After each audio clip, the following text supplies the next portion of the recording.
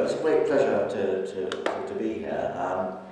I think it's particularly appropriate because these events were first 50 years ago. The British actually left South Yemen on the 30th of November 1967, the day that the People's Republic of South Yemen was formed.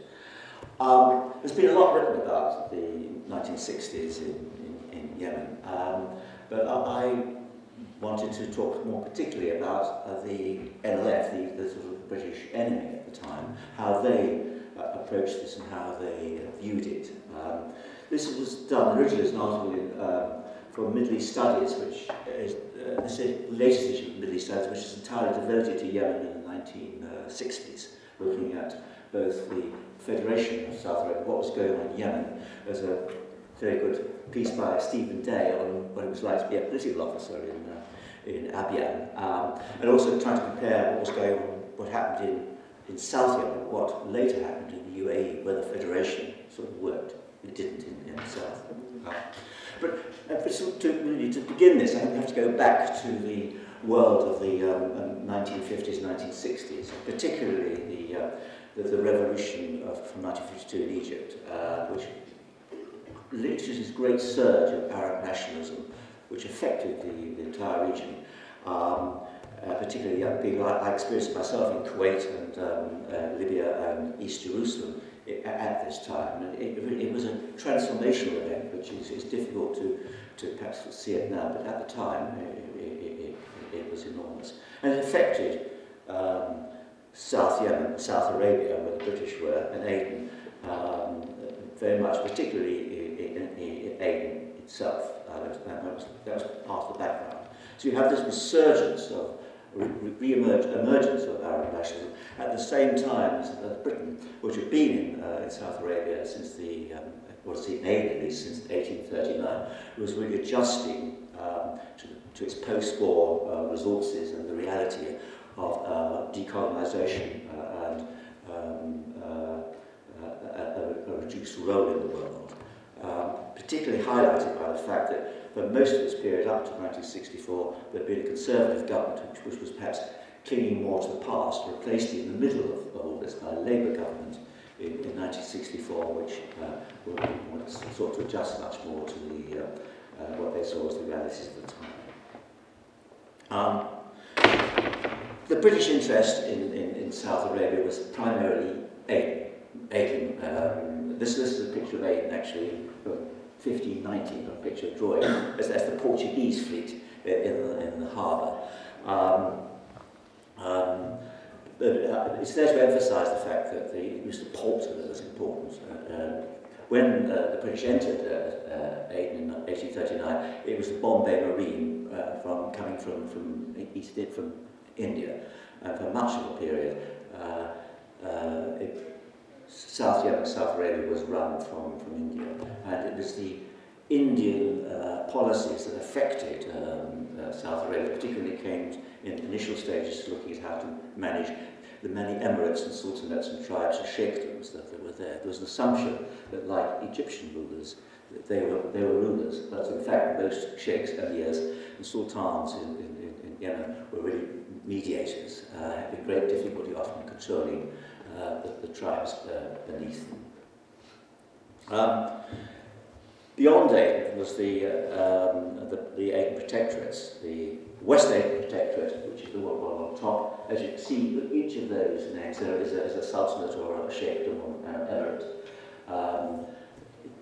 divided like that. The border itself was the result of negotiation between the Ottomans and the British in 1904, when both were expanding from their strongholds in the south.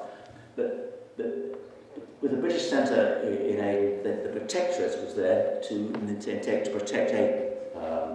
And it was very reluctantly moved into signing protectorate agreements with the tribes in this area to try to protect Aden from the Imam of Yemen's incursions into the south and the Ottomans at the time. To the eastern side, the rest of what was then South Arabia, the eastern Aden Protectorate, was acquired much later than this, and was run differently. There were more sophisticated sultanates there, Kuwaiti, Bahra, well, not Bahra, but Kuwaiti and Kathiri. So you had the two protectorates, but beyond Aden.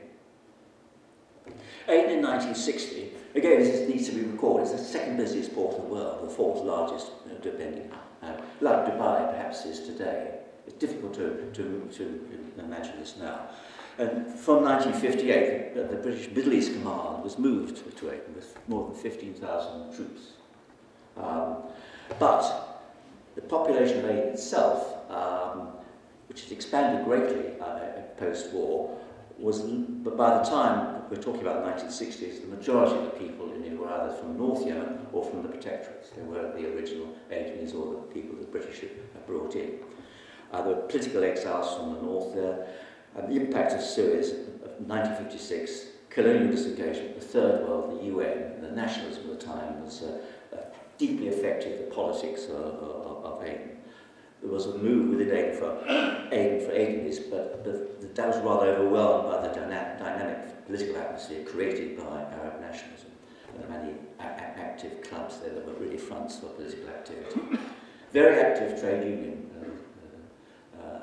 unions at the time linked to the British TUC, with strong links between the two. From the late 50s onwards, the Aden politics tended to be protests, demonstrations, strikes, and counter-motions. It was a difficult time. That picture could, I think, have been taken any time from 1958 onwards. I don't actually know when it was, what date it was, but it's just to give a feel for what it was like at the time. I mentioned earlier that the Indian influence in the West. This is the picture on the.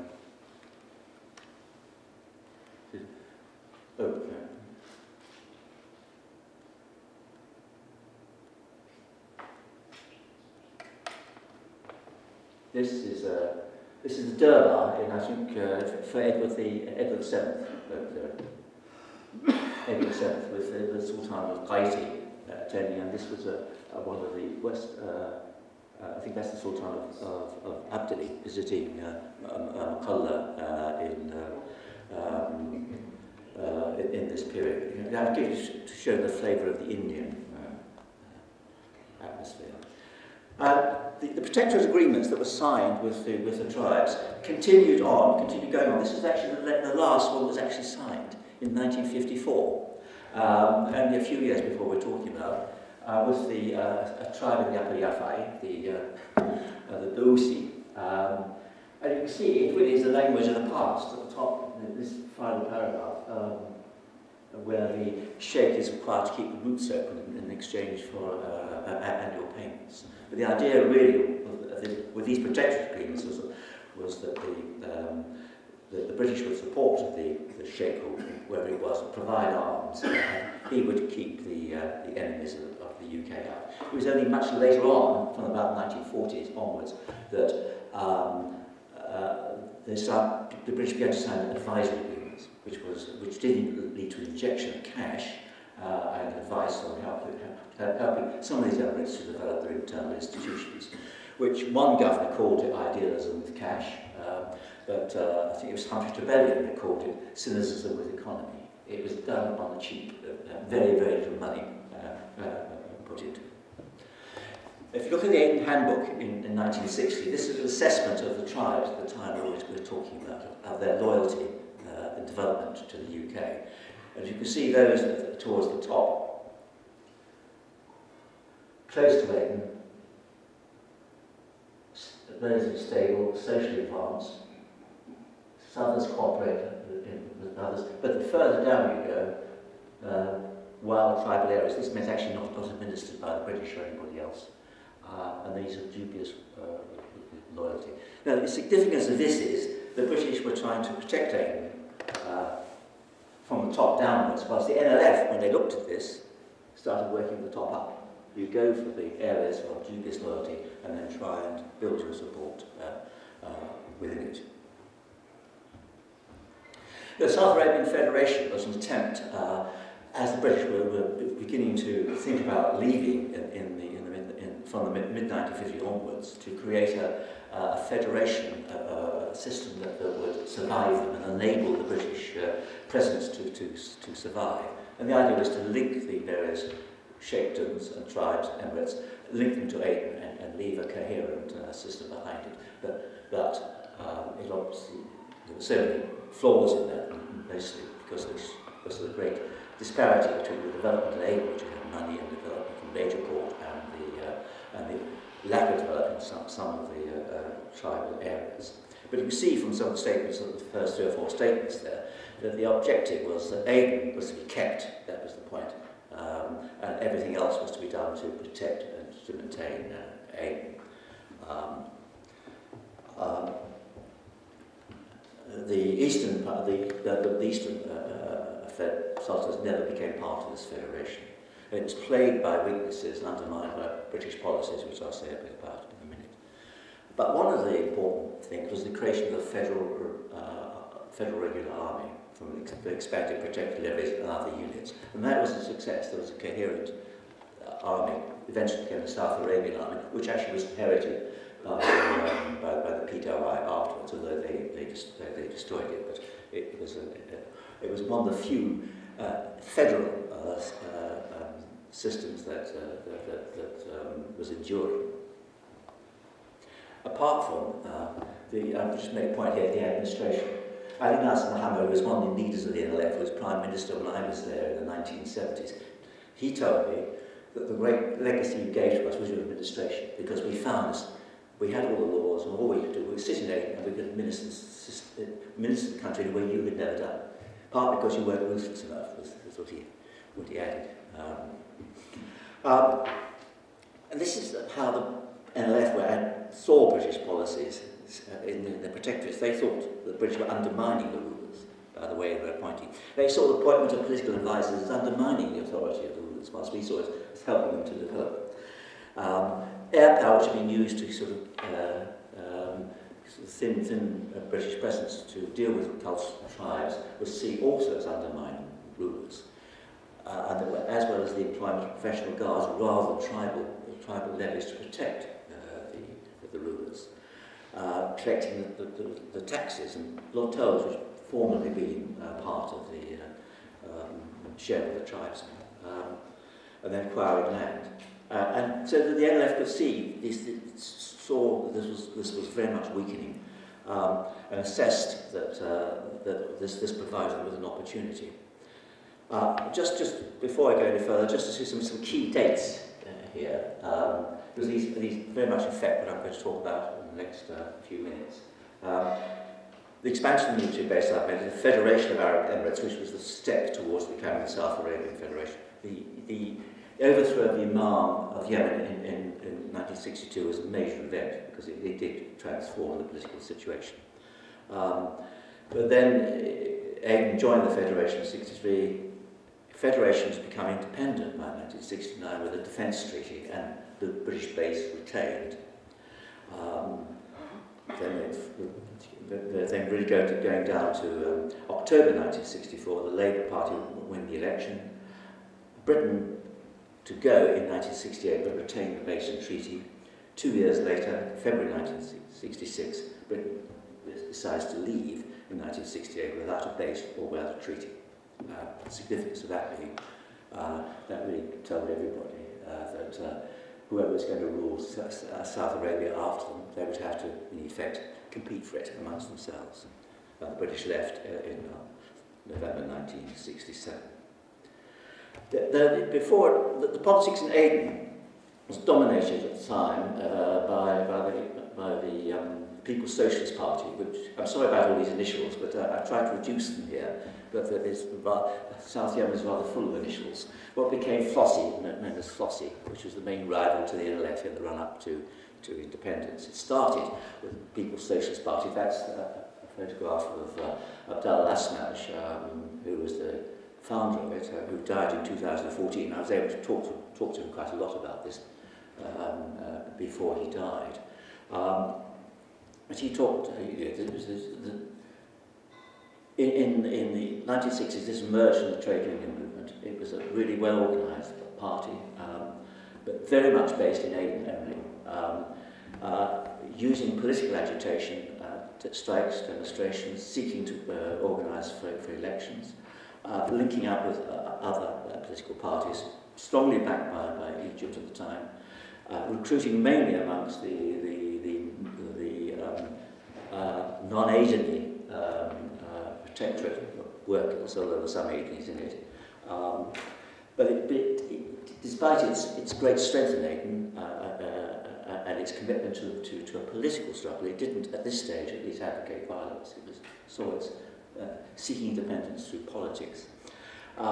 It failed to extend itself outside Aden, and it's really too close to Nasser, particularly towards the end. Too many decisions were referred to Nasser. Al-Asad told me how he felt that he had to refer to Nasser before, for example, responding to a British invitation to negotiate with them in 1960.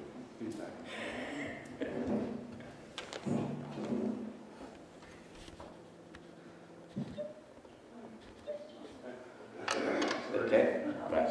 Thank you. But South Arabia League which became part of Flossie later, was a different party. It was established earlier, but it actually did have a base outside Aden, and did see itself as a federation-wide party, but it never really fully established itself. And all these organisations were merged to form Flossie from 1966. Now, the movement of Arab nationalists, which is these were the creators of the NLF. This was one of the several nationalist movements that emerged in the 1950s. In this one, particularly influenced by events in Palestine and the tragedy of 1948, as they saw it. Central American University of Beirut, but many of the South Yemeni and Yemeni members were recruited in Cairo in the 1950s. Funny enough, when I was doing my PhD in Libya, I met people who'd been in Cairo, Libyans who'd been in Cairo with the South Yemenis, but had been recruited by the Ba'ath Party. But for some reason, the man, as it was called, was particularly successful with the Yemenis. And also in the diaspora, some of the leading figures in the NLF came from the community in Kuwait. Ali Antar, who was the leader of the of Radfan, I think originally was from there, recruited there, and others, being from Mahmoud there. But they saw this photograph there is of the leaders of the man with the NLF after independence. But they saw Yemen's the best chance of taking power in the Arab world. This is why they focused very much on helping Yemen, and they kept coming back. Shabash, Naif, the white man, were constantly I'll stand back a bit, yes, maybe better. But it seems, at that stage, it didn't have a very clear ideology. It really wanted to destroy what was existing and allow the Arab genius to emerge and create something new. But it moved in a more Marxist direction later on. But the real point about it was it's highly secretive, excellent operational security and internal discipline, very much top down. The motto was execute, then discuss. And it had a cell system which built up in Aden through the late 1950s, early 1960s, penetrating many aspects of the federal government. The refinery was Abdel Fattah Ismail, one of the leaders. The leader of the main fight in Aden was actually an apprentice at the BP refinery in Aden. They cooperated with the communists and Baathists, which later became part of the NLF. But it had around about 500 members at the time of 1950. And this was his view, written, say, before any of the events I'm talking about. So it was written by Abdel Fattah Ismail, the leader, in 1958. And you can see from here what he wanted from the very beginning. Focus on the armed struggle. Now, you call it the armed struggle or terrorism, which side is affected. But it was that, from single-minded focus on the armed struggle. The British had to be thrown out, forced out by arms, as did the enemies. But nothing could happen until there had been a revolution in the north. They understood this. They needed a safe base from which to operate, so they could train and prepare. But their fundamental strategy was to mobilise at the hinterland and attack Aden from the hinterland, whilst the whole British position was based on protecting Aden from the hinterland. It was they saw that protectorate as a shield to Aden, whilst the NLF saw it as its Achilles heel.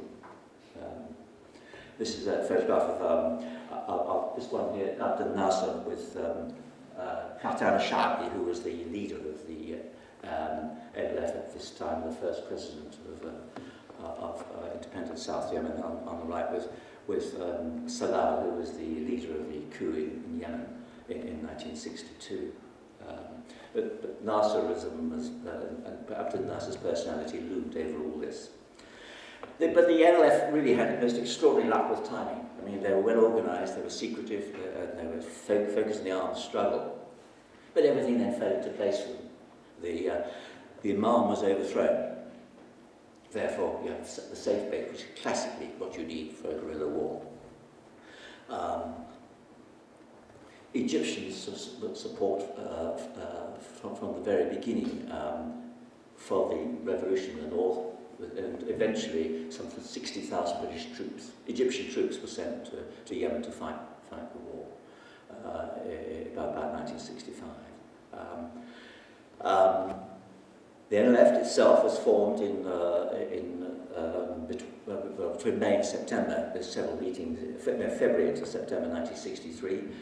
About 10 organisations, but essentially it was organised by the movement of Arab nationalists. They dominated the organisations that anyone was welcome to join revolutions, but you'd have to accept man leadership, discipline, and policies.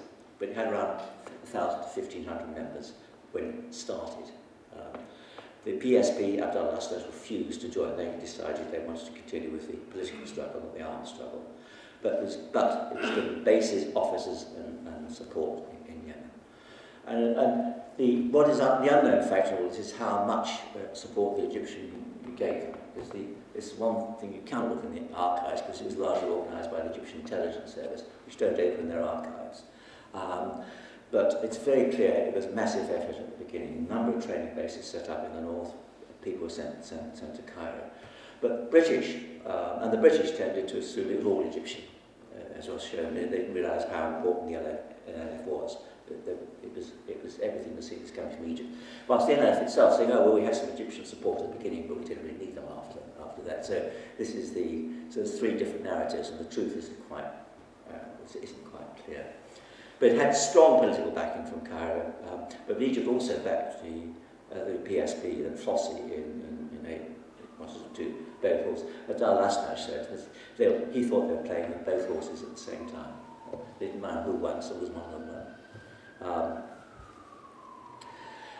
The Yemen Arab Party much preferred Flossie PSP to the NLF, but they saw the value of the NLF in keeping British tied down in South Yemen, because at the time the British were clearly giving covert to the royalists in the north, so there was this underground war going on. It began, the revolution began in Radfan in 14th October 1963. It's not clear to me today whether the NLF initiated this or whether it simply took advantage of it. But it really goes back to the problem I mentioned, the Emir Adala trying to control his tribes. His tribes simply didn't recognise his authority, the Qutaybi and the other Radfani tribes. And that was the core of the problem. Many of the Qutaybi and Radfanis went north to help defend the revolution in Sana'a. When they came back with their arms, they resisted attempts to force them to hand over arms. They ambushed a military patrol, which kicked off a series of events, which eventually led to a significant operation lasting several months, requiring British Army and even deployment of special forces in the end to put it down. Which it was done. It was put down successfully and followed up, in fact, by an admirable development program. But what it showed, and then yes, I just think the Red Bulls of Yemen is what they became romanticised of later on.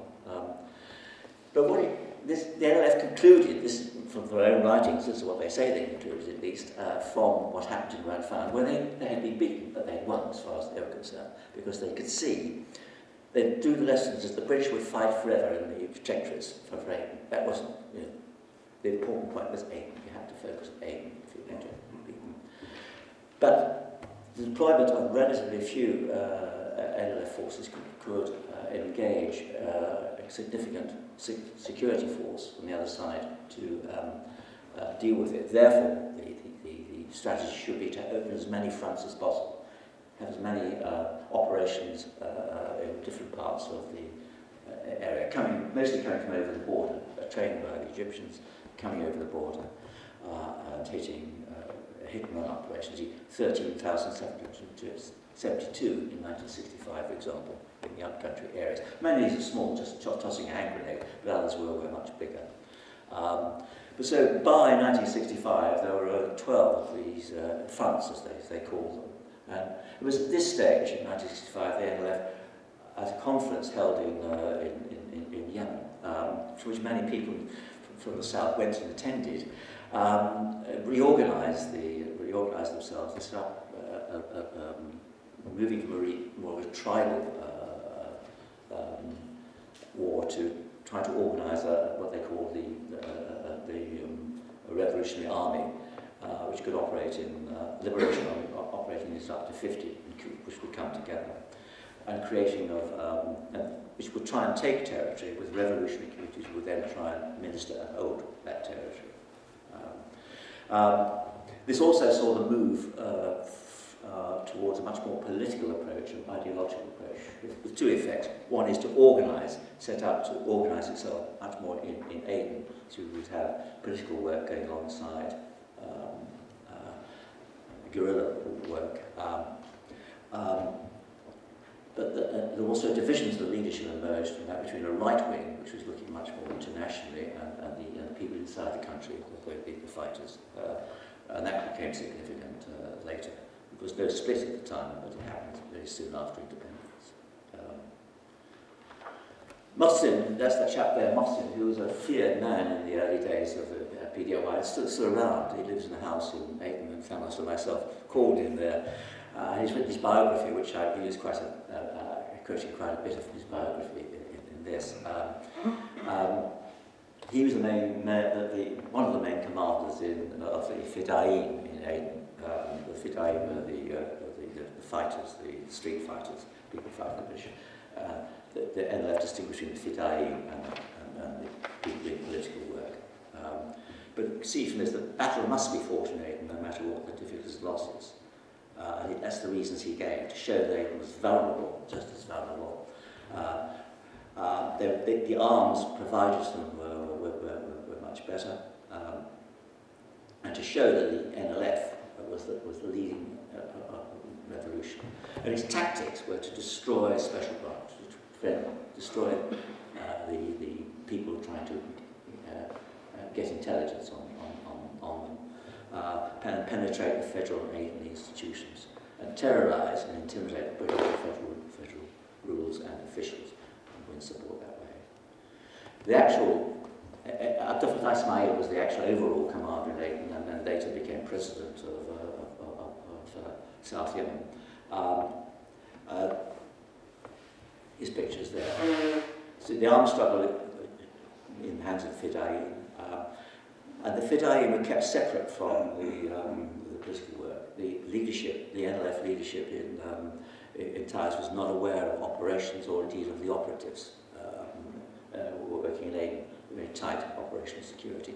And they developed a whole network to smuggle arms and provide support. They involved women from the very beginning. Women were taking part in not just as guerrilla fighting, but all the support work. Much of the arms smuggling was actually done by women.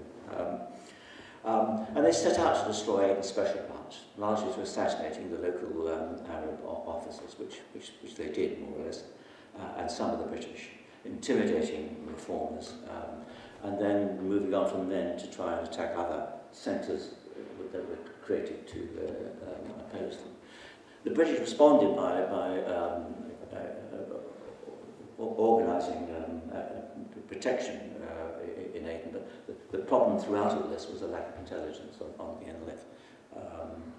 And they, nobody really knew on the British side how strong the NLF were, how numerous they were, how effective they were. It began with high-profile attacks against the capital. The first was actually in 1963, and other senior figures. When the political organisation, this is where they set out to try and penetrate the federal army. Both Flossie and NLF were recruiting inside the federal army, seeking to, they knew they could see its strength and they had to have it on their side. But also the NLF started penetration of the trade unions, which had been the strength of Flossie and Abdullah. And reading their accounts and talking to ex-NLF operatives, it was an almost routine nature by operations in 1967. It's surprising, you know, they go to the same safe house, you get a gun, go and shoot somebody. It's extraordinary to read about it today, unless you're on the receiving end, of course. I said the British underestimated the NLF. It was only banned in 1965, and it was noted that the trade union side was just as active as the militants. And it was a force to be reckoned with. JIC's, the Joint Intelligence Committee, these Joint Intelligence Committee papers for this period are now available in the Public Records Office. And we can see from that it was the assumption throughout all this, it was actually all operations that were going on in Aden were coming from Egyptian intelligence, carried out by people working for the Egyptians. You see CIA concluded that NLF was unlikely to take over. I suspect they're getting information from the British. Although by 1967 the British knew quite a lot about the NLF, but they didn't really know enough about its power or structure. That quote at the end is actually from Oliver Miles, who was there in 1967 with Humphrey's Rebellion, when they were looking at whether they should negotiate with NLF. You can see, as he said there, we knew about the NLF, but we knew almost nothing about it, which is really quite extraordinary. Think back. It all seemed to be going well for the NLF in 1964 and 1965 when the Egyptians intervened, partly because there had been an agreement with King Faisal in Yemen to try and end the civil war there. The Egyptians really wanted to calm things down in the south. But also they wanted to try and, they were determined to throw the British out. This is very much, Nasser said this several times, even to people like Asnaj. He talked to their determination and they would stay in the north until the British had gone from the south. So that was their attitude at the time. But they tried to merge the flop, PSP and NLF to create as they saw it, taking advantage of the strength of the NLF in Aden, of NLF and the protectorates, and Flossie in Aden, and also taking advantage of the political work of the PSP, Flossie, and the armed struggle capabilities of the NLF. And this was what led to the creation of Flossie. It was a merge between the two, and they created their own terrorist armed struggle network, PORF. I saw about another initial, the Popular Organisation for the Revolutionary Forces, it was called. It was a Flossie army, Flossie gang of militants, around 1,500 to 1,700 of them in Aden in 1967, about half the size of the NLF in Aden at the time. But this forced merger, as the NLF called it, was never accepted by much of the leadership. It was the external leadership, and part of the external leadership that signed it, and they were expelled, in fact, soon afterwards by the NLF leadership. But in particular, it was the people in Aden, the Fidai in Aden, who were absolutely determined to destroy this merger. They could see how strong they were and how weak Flossie were, and they set out to do so in a series of events, which I won't go into here, but the effect was that at the end of 1966, Flossie had ceased, I mean, the merger had ceased to exist, and what had happened was, poor Flossie and NLF left at a stage when the British were clearly going to go in the end of the year, and they fought each other. 4 times in 1967, different, increasing in intensity. The Egyptians cut off support to the NLF, but by that time the NLF were too well organised. They were able to rob banks, extort money, tax people, acquire the resources they needed, and all the arms they needed. They didn't need the Egyptians at this stage, and they operated independently without them. Although Asnaj, who was in Thais at the time talking to the Egyptians, thought that there was still some Egyptian support going to the NLF. The Flossie in particular was affected by the Egyptian defeat in the 1967 June War, which led to the move of Egyptian troops from Yemen. Just a brief word before I talk about the final year and Hadramawt and Mahra. This was a much lower priority to the NLF at the time. It was less of a man, had much less penetration in Mokalla and Sayoun. And most of the work there was on political work. The armed struggle didn't start until 1967. There were 1 or 2 instances before it, but it didn't really effectively go from 1967.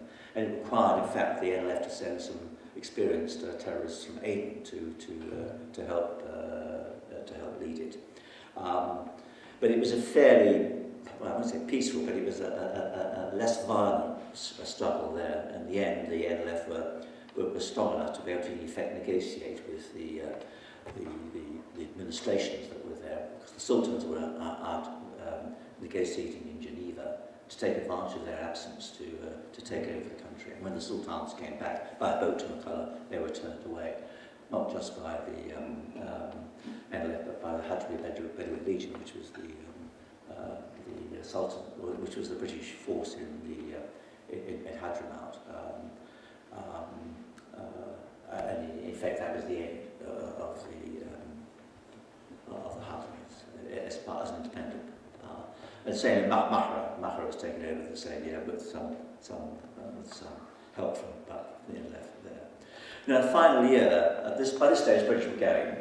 Lord Shackleton was sent to assess. He apparently concluded that Flossie would lose, and that led to the appointment of Humphrey Trevelyan, Lord Trevelyan, as governor. And whilst he was there, Stan Fall, who was Victory my ambassador in Kuwait, laughed at this. He'd been sent to try and to contact the NLF. There was no contact at the time with the NLF at all. And he managed through the army to find met 2 members of the NLF, one of whom sounds, from the description, remarkably like Ali Salim al-Beed, but I can't confirm that. No names were given, but it looked like him. But he was told, and they were sort of said, we want to go, stop killing us, and we'll talk to you. But the NLF said, no, not interested. We've got to be seen to drive you out with the armed struggle. And it's like, no, thank you. The next significant event was the mutiny in the armed police and the occupation of Crater.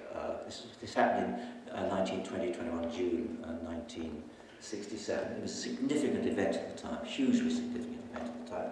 I'm not going to go into detail,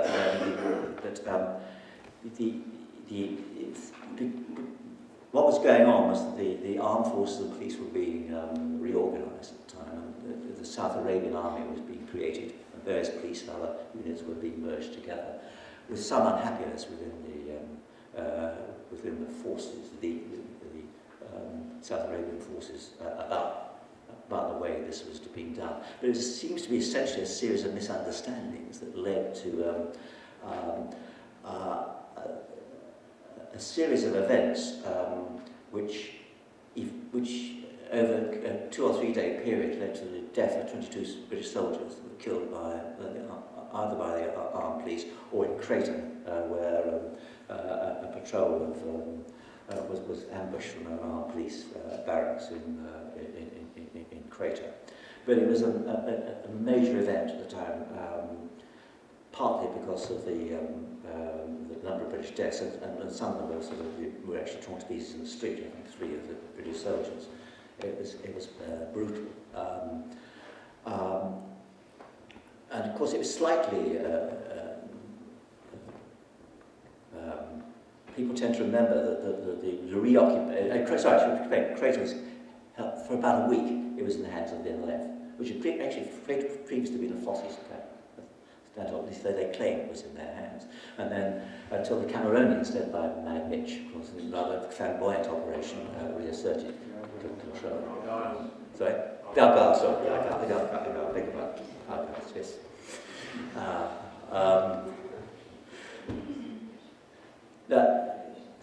What this showed the NLF was it could no longer be a reliable, it was clearly had become unreliable. This was their assessment. Their penetration of it was working out. But it also coincided with the British evacuation of its forces from pulling out of the various protectorates. So it gave the NLF the opportunity to simply take on the Emirates, and they captured them one by one, starting in the west and were going to the east. And by September 1967, they had taken all of the Emirates, apart from Upper Jaffa, which, well,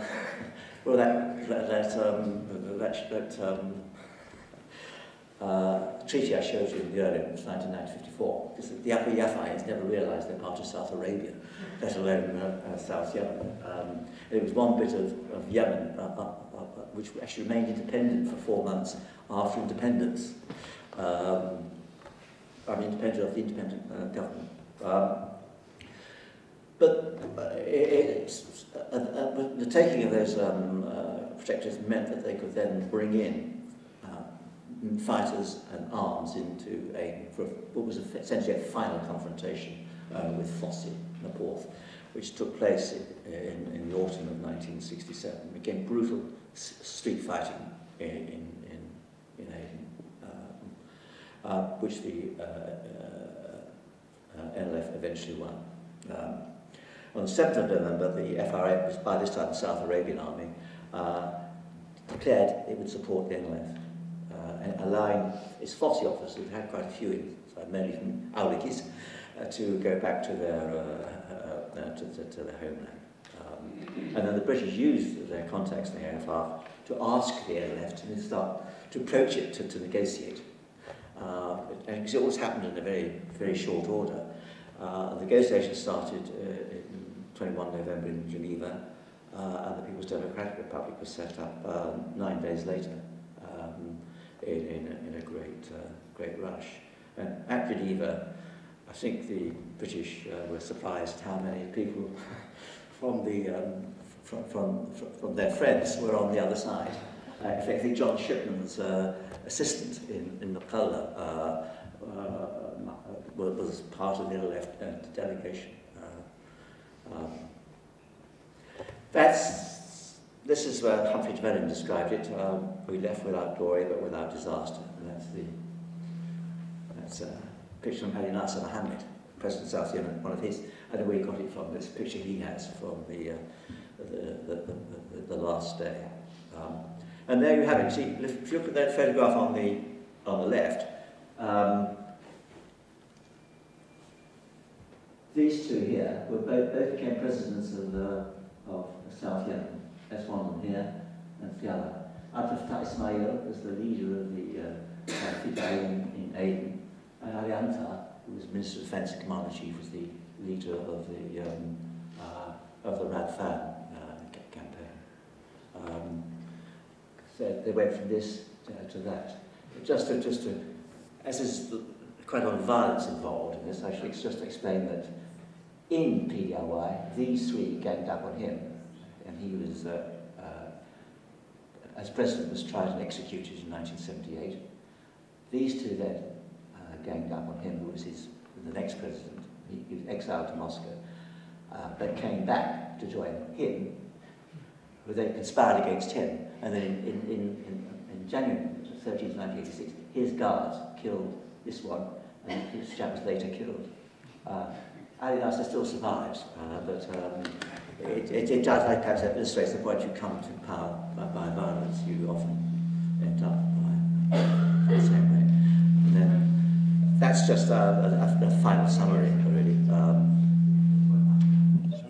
That the man were there at the right time, they had the right an appropriate organisation, it turned out. Their focus on the armed struggle was clearly a winning strategy, despite the mayhem. And the protectorates did prove to be the route to Aden, not the defence of Aden. They had the safe base and Egyptian support, which were absolutely essential for any guerrilla operation. The British were ready to go. That was the other great thing. And the Federation was set up too late, and it was too weak. Flossie failed to really create an organisation outside Aden, and the crucial backing of the army, which we had created, proved important. So it's timing, opportunity, and a lot of luck. Thank you.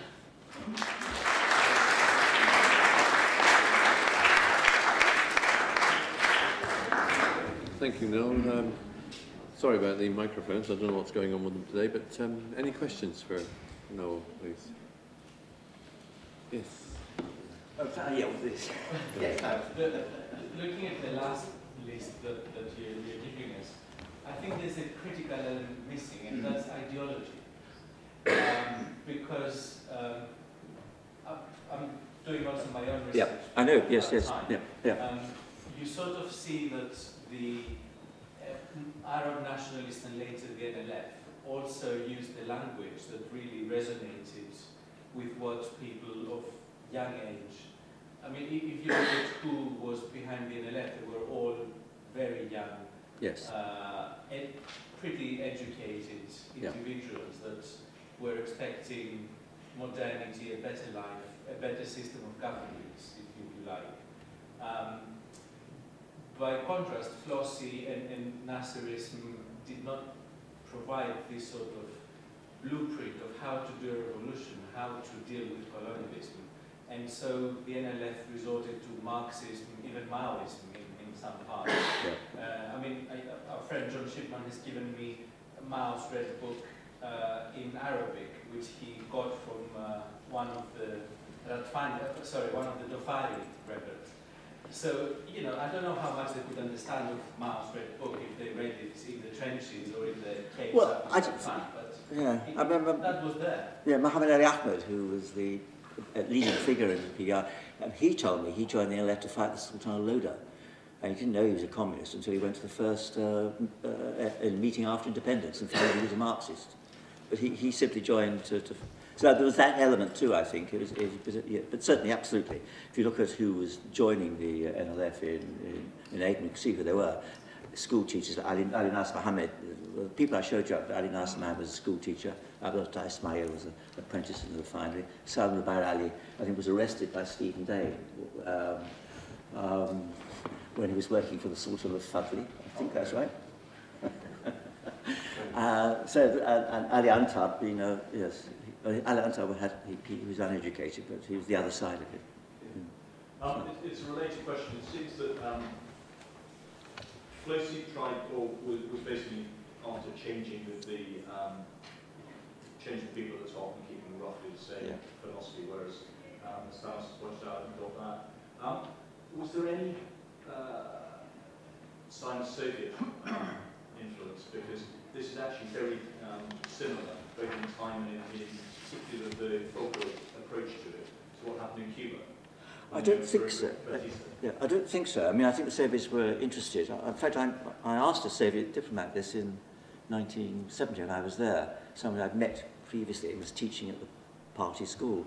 And he said, we don't know who these people are. I mean, we are, this is an experiment. They say they're Marxists, they're communists. We're going to help them. We're setting up party schools to try and educate them. But as far as we're concerned, it's an experiment. We don't know.